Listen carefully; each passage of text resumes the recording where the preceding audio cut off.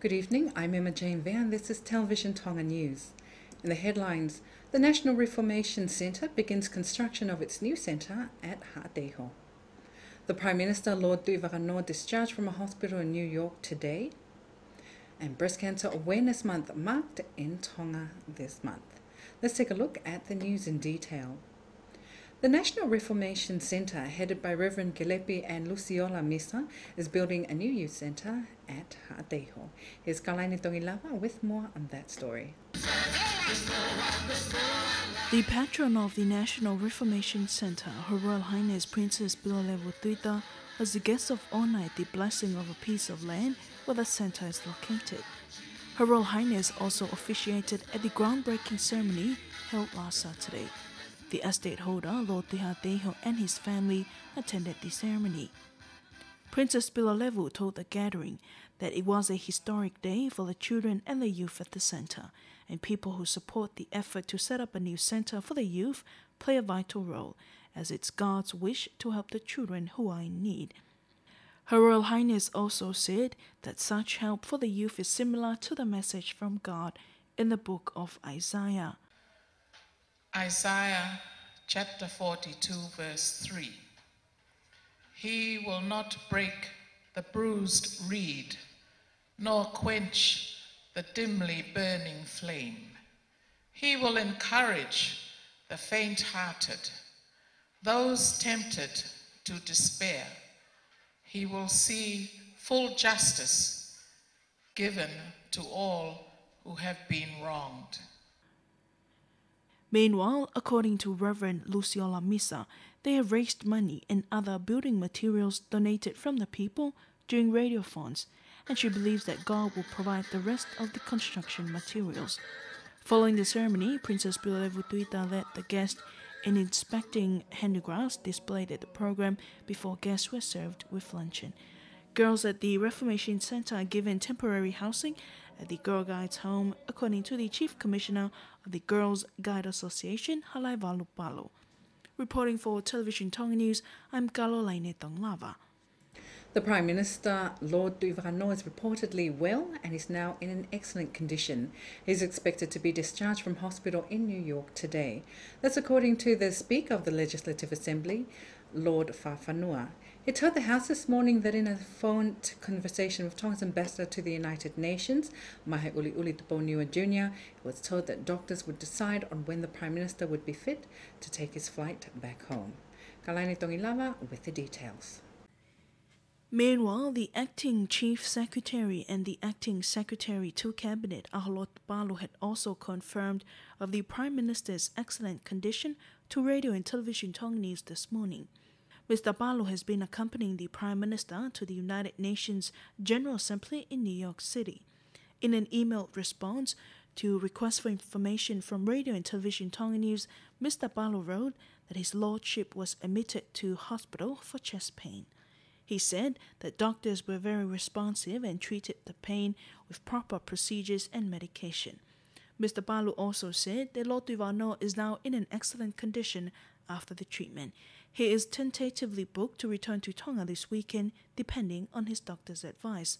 Lord Ma'afu first revealed the news about the Prime Minister's health condition in the Legislative Assembly yesterday. He told the House that Lord Tui Whakanoa has suffered a mild stroke, but in a stable condition. Lord Ma'afu also asked for prayers for the Prime Minister. The Prime Minister accompanied Their Majesties King Dubo VI and Queen Anaspao in representing the Kingdom to the United Nations General Assembly in New York. Reporting for Television Tonga News, I am Kalolaine Tonglava. No acting Prime Minister is required to the position if the Prime Minister is away. It's according to the Constitution and the Government Act. Instead, this is replaced by a Minister in charge.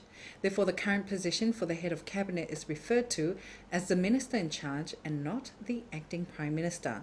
This was clarified by the Honourable Minister of Land, Survey, Environment and Natural Resources, Lord Ma'afu, to Television Tonga News after this morning's parliamentary deliberations. The issue was raised in Parliament after the Speaker of the House, Lord Fa'awhanua, confirmed to the members of the House this morning that there is no title of acting Prime Minister. The matter was raised by Tongatapu People's Representative Number 2, Semisika. In response, the Minister of Land, Survey, Environment and Natural Resources, Lord Ma'afu, confirmed his role, which is not acting Prime Minister, but Minister in charge. Lord Ma'afu told the House that the role of the Minister in charge is similar to that of a caretaker. Furthermore, the Minister in charge is not authorised to change any government policy, but act as a government representative in Parliament. The second school's entrance examinations began this morning. Thousands of Class 6 students sat the first examination this morning, which was English. Fononga Veikoso visited some of the examination centres and filed this report. These are some of the Class 6 students at Fasi-Moeafi Government Primary School as they sat their first examination this morning. In the morning they sat the English paper and then the mathematics exam in the afternoon. At Kolomodua Government Primary School, the head supervisor Le Motifi now told Television Tonga News that the students were excited to take the exam this morning. Class 6 students in all the government primary schools have been preparing and taught by the students for this very exam. I believe they are confident and ready and will do well in the exam. There are about 60 Class 6 students at Kolomodua Government Primary School. Some Class 6 students at Fasi-Moeafi Government Primary School shared their feelings about today's exams. I thought the exam would be really hard, but as I read it through, it was easy and exactly what the teacher taught us. I found part of the exam a bit difficult, but I prayed to God to give me knowledge and strengthen me. There's an increase in Class 6 students sitting this year's exam, according to the head supervisors for Nuku'alofa and Fasi-Moeafi, Tevita Pupunga Toama and Isinito Whakaosi. There are 117 Class 6 students sitting the exam for Nuku'alofa Government Primary School, while 82 students sit from Fasi-Moeafi. Contact was made to the Ministry of Education for the total number of Class 6 students sitting the exam this year, but to no avail. Fononga Veikoso for Television Tonga News. 4 deaths have been recorded for breast cancer in Tonga this year. That's according to a report from the Ministry of Health, which was presented this morning at an initial program to mark the beginning of the Breast Cancer Awareness Month in the Kingdom. The guest of honour at today's ceremony was the patron of the Tonga Breast Cancer Society, Her Royal Highness Princess Bilolev Tuita. The president of the society is Honourable Fatawhehi Olapaha Tuita Filipe. Here's Anasiu Whanekaon with more on that story. The theme being highlighted this year is Let's Talk. A report on the statistics of breast cancer in Tonga was presented by the Ministry of Health, Dr. Ana Akauola. Amongst cancer incidents in 4 Pacific countries, including Tonga, in 2000 and 2005 showed the leading cancers in the women in Tonga is led by breast, followed closely by uterine and cervical cancers. In other words, being a woman predisposes us to cancer, as these organs defines our femininity. Because we do not have breast screening such as mammography yet, it is important that we must continue to do our self-breast examination, and if we feel any changes to the texture of our breast, seek help as fast as we could. Majority of those diagnosed with breast cancer gets treatment in Tonga, which is surgery. Some get to be sent for chemo or radiotherapy or both in Australia, paid for by the government. A few may not need the chemo or radiotherapy because they came early enough and that their cancer is not aggressive. There are, however, a few patients that once diagnosed disappears from the system until they present a few years later, when it is too late to do anything anymore, as they chose to go for Tongan medicine. I would like to emphasize here that breast cancer is one of those that are treatable if caught early enough, and that it will not go away without proper treatment. Dr. Akauola says that cancer is classified as a non-communicable disease. It is increase in those that drink alcohol and smoke cigarettes. It is also more common in those who eat meat and animal fats and thus are overweight. There is less risk in those who eat fish, especially oily fish like tuna and salmon, and exercise 5 times a week and eat more vegetables and fruits. In conclusion, the take-home message for this morning is this: breast cancer is treatable if present early. If left untreated, no amount of leaves will save you. Breast cancer, like diabetes and hypertension, is a disease of lifestyle. We must eat healthy, exercise, and stop smoking and drink alcohol to minimize the chance of getting breast cancer. Dr. Kauola advised the gathering to do routine medical checkups, especially when they notice a change in their body. Members of the diplomatic corps, representatives of various government and non-government organizations, and guests attended this morning's program. To highlight breast cancer awareness this month, the Society has organized a series of programs, including an event by the Paskala Nuku'alofa, a parade, and other programs. A 5.4 magnitude earthquake was felt by many people in Nuku'alofa at about 20 minutes before 12 midday today. The Geology Department has confirmed that there was no threat of a tsunami. The Deputy Secretary of the Natural Resources Department, which the Geology Department is under, Daniela Kula, told Television Tonga News that the earthquake was located at 38 kilometres northeast of Nuku'alofa. It had a depth of 40 kilometres. Two of the government public enterprises, Tonga Print and Tonga Post, have officially merged and is now known as Tonga Post. Tonga Print was formerly known as Tonga Printing Office, and Tonga Post replaced the Tonga Post Office. The merger began with making some of the employees of Tonga Print redundant in accordance with one of the government's new moves. The Minister for Public Enterprises, Honourable Fe'ao Vakata, last evening presented redundant payments to 14 employees of Tonga Print. Television Tonga News' Sini Latu tells you more. The decision on Tonga Print was made following discussions on the current state of the company, which is no longer commercially viable.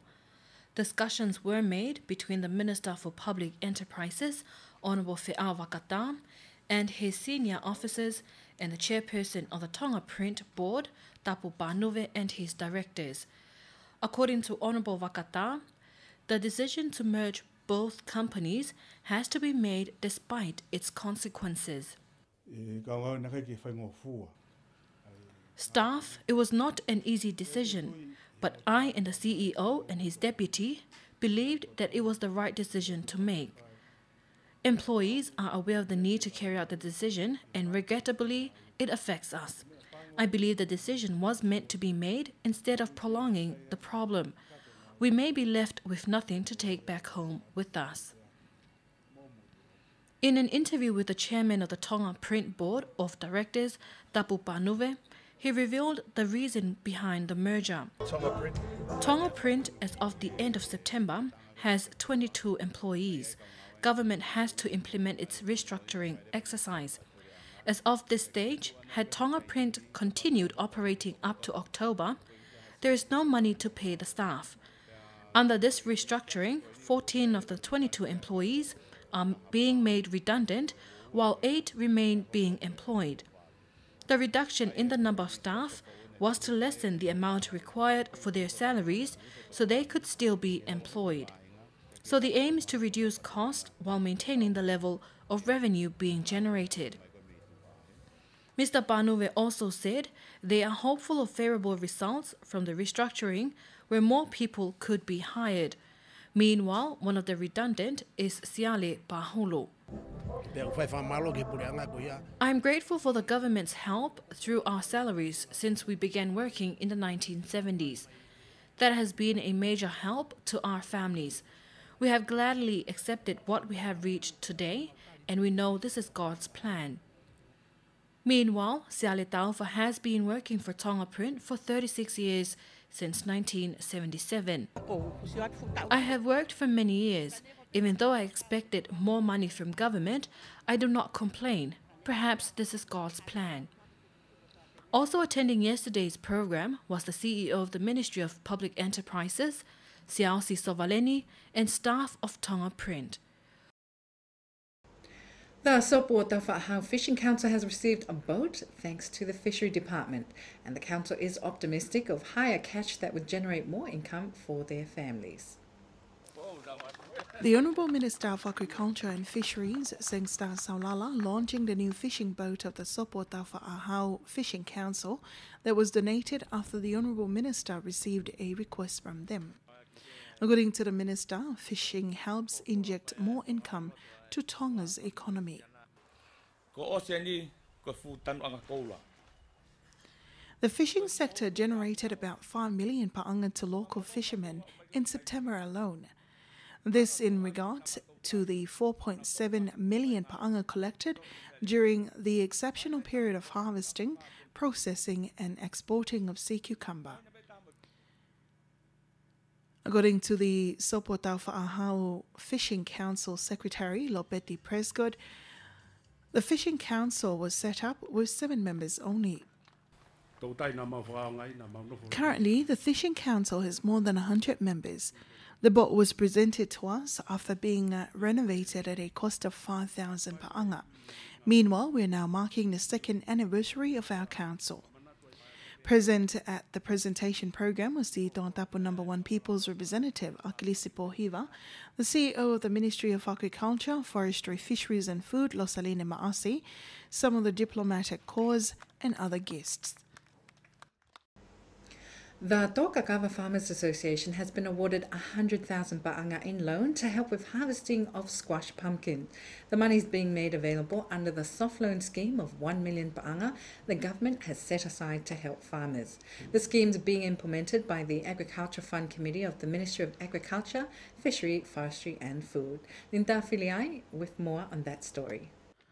The Tokakawa Farmer Association will use the money to cover expenses on harvesting, transportation and preparation of squash pumpkin for export. The Honourable Minister of Agriculture, Sengsta Saulala, signed an agreement for releasing of this association loan. I understand the harvesting season of squash pumpkin is now underway. The 3 companies that have received funds from this loan scheme include exporters and farmers. We are hoping that farmers will receive really good returns from this produce. The main aim of this fund is to help improve export and generate income to the overall national economy. The chairman of the Tokakawa Association, Paula Mosaati, thanked the Ministry of Agriculture for accepting their loan request. The majority of us have completed planting squash pumpkin and we are yet to harvest it. We don't have enough money for this work. We shall use this money to help us with harvesting and transporting our produce to exporter for shipment. The Tokakawa Association includes farmers from different districts of Tongatapu. About 30% of the 1 million pa'anga funds has been borrowed by local farmers and exporters. Sports is up next with Pierre Ollier.